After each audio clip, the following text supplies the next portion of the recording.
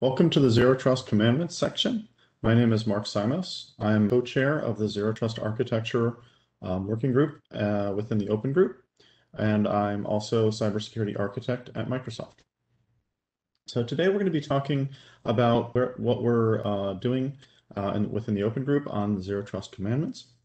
And this is really part of a series of guidance, first starting with Zero Trust Landscape, which is an ongoing annual kind of survey and information gathering, and then providing publications on that once a year as well. And then the core principles, which really was that first stage of defining zero trust from an open group perspective, and leveraging all of the knowledge and information and context from all the members, and then laying out these are the principles, which we did map quite closely to the original Zero Trust Commandments, which has influenced our current work that we're working on here. We're working several of these in parallel. But we'll be talking today about the Zero Trust Commandments, and very much in the spirit of the original Jericho Forum Commandments, but updated for the modern day and the cloud technologies and the current kind of challenges that we're seeing today in the real world, or in today's world rather. And then there's also work going on around Zero Trust reference architectures, Zero Trust business guide, and practitioner's guide that will also help make this real and make it much more actionable as well. So the Zero Trust Commandments, let's walk through those, and we're going to be starting with the purpose of them and kind of why we're doing it. Then we'll talk a little bit about the assumptions these commandments are really brought under. And then we'll list each of the commandments and kind of talk through each one and the current state. This is in draft, so again, part of the call to action is for y'all to participate. So if you feel really passionate, we'd love to have you involved in kind of influencing and bringing your perspective to it. But the list as it stands today is the next piece that we'll cover. And then we'll zoom into one of the examples, the first commandment, and kind of how we're structuring those and why we're thinking about it that way to help them become as clear as possible for guidance. We found this particularly important to have these commandments and this clarity because Zero Trust is very popular. It's something that we're seeing a lot of uptake on. We're seeing a lot of interest and adoption of. But there's not a lot of clarity. There's a lot of different perspectives. So we really wanted to drive clarity and actionability so organizations could take advantage of the modern approaches to security that Zero Trust brings as quickly as possible without having to kind of work out a lot of conclusions on their own. So really shooting for that clear guidance. And then, of course, the call to action at the end to have you all get involved and review, read, or join some of the different forums and working groups. So the purpose of these commandments, as I alluded to earlier, is the overall purpose is we want organizations to become more resilient to these cyber attacks that we're seeing. Ransomware is something that is essentially built a business model, a very sophisticated, straightforward but sophisticated business model on extortion that is starting to take advantage of a lot of the security weaknesses that most of us in the security industry have been aware of for quite some time. It's now really becoming real as these extortion-based attacks make it real. And so there's an urgency to this that hasn't been there before. That's sort of the underlying theme. But what the purpose is really here is to get organizations resilient by giving clear guidance. And that's really what these commandments are designed for, is we want to make sure that there's a full life cycle approach, which is actually one of the commandments. But ultimately, we want to prevent as many attacks of these as we can. Of course, you can't prevent everything. There's no such thing as perfect. We want to limit the impact and the likelihood of the attacks that we do have, both ahead of time and in real time as they're happening. We want to rapidly recover from attacks because ultimately, the business has to keep going. The organization's mission has to keep going, regardless of where the computer system state is at or the computer data is. And so it's really about making sure you're getting back to full operations as soon as possible. And then, of course, learning lessons. Because these attackers will try the same thing over again. They will try something that worked at a different target or a different organization. So it's really important to have that full life cycle view. So the benefits of following these commandments is really to get rid of that ambiguity, to really allow organizations to focus on what's important and what to start from, and where to start and what to do first. And they're really intended and driven towards accelerating that ability to adopt Zero Trust and unblock the business value that oftentimes security is holding up using those classic pre-zero trust techniques. And then it also helps to track progress in the long journey, because this is a transformation. When you talk about zero trust, much like it's a transformation, much like digital transformation, much like a cloud transformation. It's really moving to a dynamic state of security where you're constantly trying to improve, but you're also dealing with constant changes from the external environment. And so by being able to look and say, these are the clear things that we are going after, how well are we doing on number 1, number 7, number 2, number 4? How is that something we've broadly applied well? And so it really kind of helps with that. And of course, we're working to build metrics that also allow you to be much more quantitative on that. And then this sounds a little funny coming from me from my other role that I'm also working for a company that does is a security vendor. But ultimately, one of the things that we've seen that's actually harming a lot of organizations is really trying to sort through all the different vendor claims, zero trust this, zero trust that. And it's really, really confusing and difficult for organizations to understand, okay, so how does this fit in? What does this help with? And so we expect that these commandments will also help rationalize the vendor claim. It's like, okay, you say this is helping, but in what way? Which zero trust commandment does this actually help me achieve? And how does it do it? And so really it kind of helps setting that North Star. So the assumptions here, we were realizing as we were going through it and defining these commandments that in the core principles themselves as well, because the commandments are in effect a maturation or an evolution of the original core principles to be very specific, very actionable. And we realized that there was a couple of underlying assumptions that we wanted to call out here. And we put a little yin yang in there because it kind of illustrates the sort of interesting duality of security. First of all, we have to assume failure. And sometimes you see this as assume breach or assume compromise. Microsoft principles call out assume breach. I believe the NSA zero trust principles also call them out and a few others. Breach tends to mean has a very specific legal meaning in a lot of different jurisdictions. So we tend to say assume compromise more now. But that assumption of failure is really the underlying piece. You're going to assume that the attackers are going to be successful sometimes.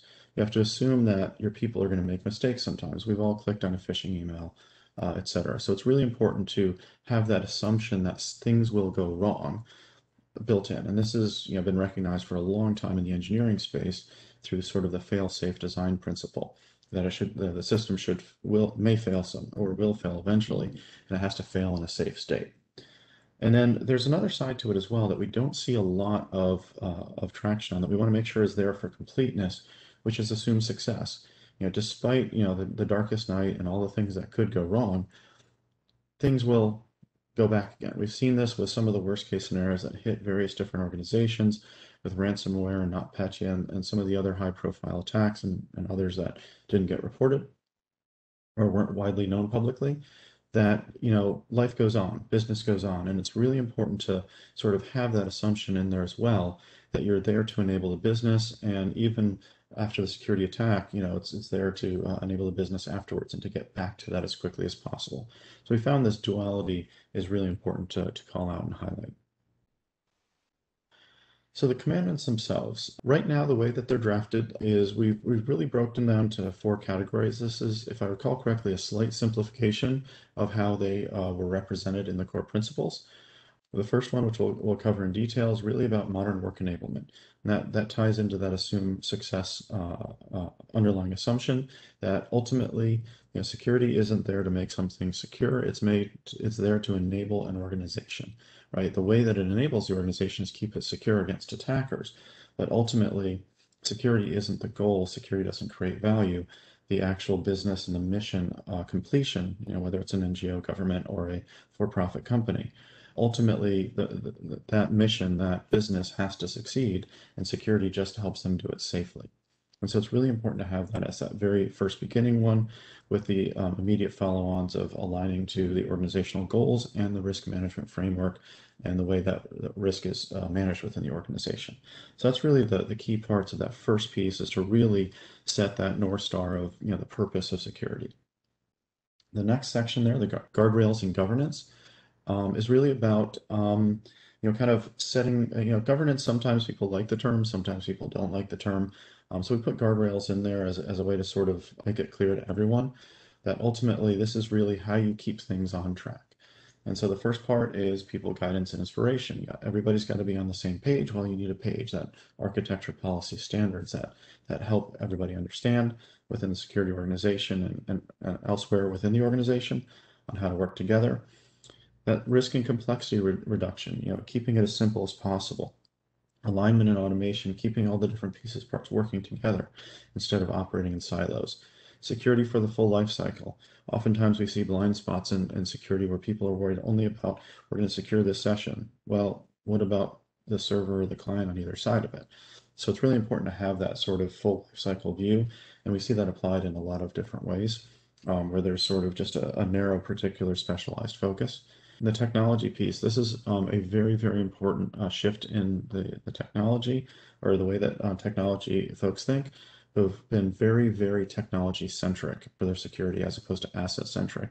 It's really important to define what is valuable to the business. What are the assets that need to be protected or that are being developed that need to be safe as they're incubated? And then translate those into technology and protect it, as opposed to saying we're going to keep this network safe. With a technology-centric view that's really blind to the business value of any asset on it. So it's really important to make that very subtle but very important shift to asset-centric security, focusing on the data, focusing on the applications that create value, the data that stores value. Commandment 9 is least privilege. And so this is a key principle that, it can be as simple as don't have any more admins with control of everything than you need to. But it also goes into the world of just-in-time privilege, so limiting privilege by time.